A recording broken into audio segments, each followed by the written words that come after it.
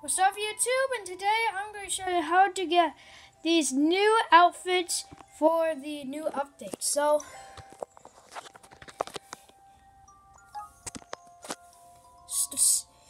starting off, if you first clear one world, if you clear your first world, you will unlock the Fire Mario shirt. Look in the back, very nice. Next, if you clear 2 worlds, it will unlock the Raccoon Mario shirt. Look at it. Very nice. Let's clear 3 worlds. In Course World will unlock the Super Mario World Cape Mario shirt. Clear 4 worlds in Course World will unlock the Flying Squirrel Mario shirt. Lastly, clear 5 worlds in Course World will unlock the Cat Mario shirt. And here's another thing: when you upload your first world, it will unlock the World Wear outfit, just like Luigi outfit. And go 300. Right, intro go 300. And easy answers challenges gives you the Frog Mario raincoat.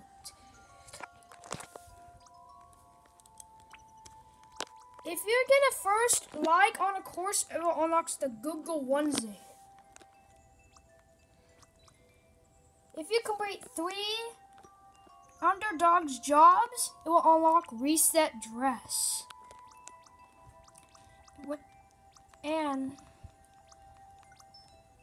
And the update 2 is very. But starting off with Ninja Speedruns. When you clear your first Ninja Speedrun, it will give you the Ninja Cap. Next, when you clear 4 courses in Ninja Speedruns, it will give you the Ninja shirt. Next it's coming soon. So when you clear 7 courses in Ninja Speedruns, it will unlock the Ninja Speedruns pants or jeans. I don't know what they are, but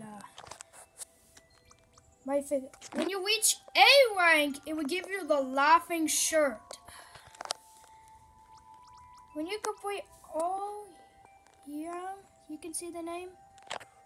It's jobs.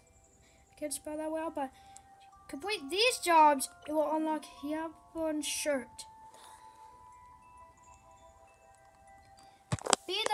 When you clear your first course, it will give you the white tank top. When you upload your first course, the Fishbone shirt will unlock. Reach to go 10 in normal Azure challenges gives you the Angry Sun shirt. You need 2,000 makeup points to unlock the Stare Down shirt. Winning 5 contender multiplayer versus will unlock the Fireworks shirt.